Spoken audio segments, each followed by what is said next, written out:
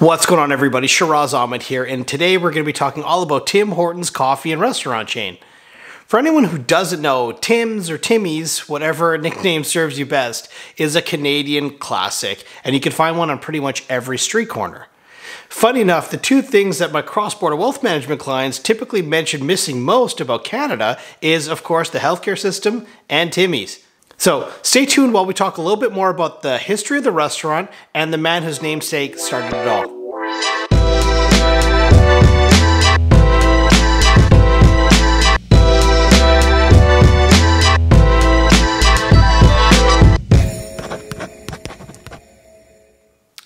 Okay, welcome back. So Tim Horton was born in 1930 in Cochrane, Ontario, which is about 7 or 8 hours by car from the Greater Toronto area. He first started to play hockey from a professional standpoint in 1946, and by 1952 he was ready to start his almost 20-year stint with the Toronto Maple Leafs. He left the Toronto Maple Leafs in 1970, playing a few more years in the NHL with a few teams in New York, Pittsburgh, and Buffalo, eventually retiring from professional hockey in 1974. Now, during his pro career, he also appeared in about 7 All-Star games and 486 consecutive Leaf games. Now, that was a club record, which was not broken until 2007. Now, Tim Horton's first business ventures were actually in a burger restaurant, also called Tim Hortons, and a Studebaker dealership.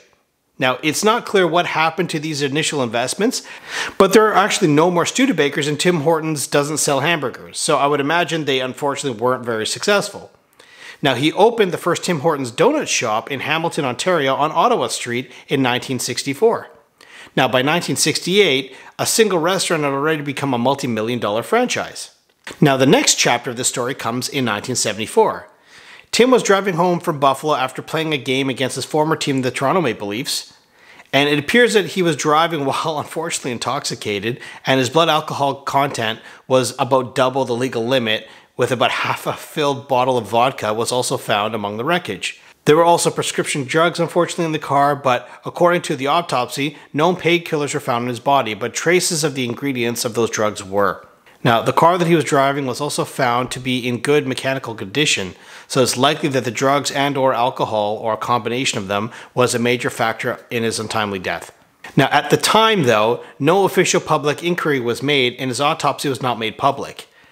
And police would not state if he was actually intoxicated. It was only in 2005 that his autopsy was ultimately made public, with the witness statements redacted. Horton had also brought on a partner into the business in 1967. This was a man named Ron Joyce. Now, when Horton was killed in 1974, Joyce actually bought out Horton's widow's shares of the business for about $1 million, making Joyce the sole owner.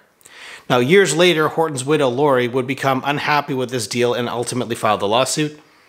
Now, this lawsuit was lost in 1993 and an appeal declined in 1995.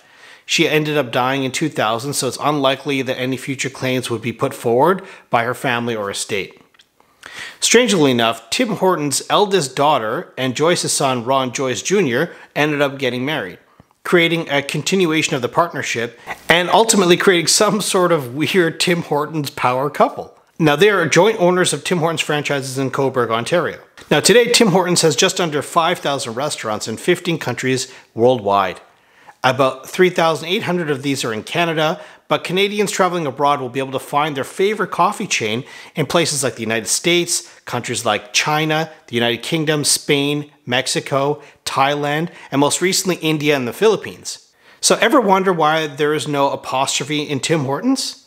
Maybe you never noticed. They chose this from a branding standpoint as it allows them to get around laws in Quebec, which has rules about labeling products in French.